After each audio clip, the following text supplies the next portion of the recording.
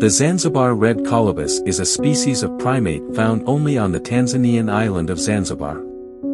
The species primarily inhabits the island's coastal coral rag forests and mangrove swamps. Unfortunately, the Zanzibar Red Colobus is classified as critically endangered, with a population estimated at fewer than 2,000 individuals.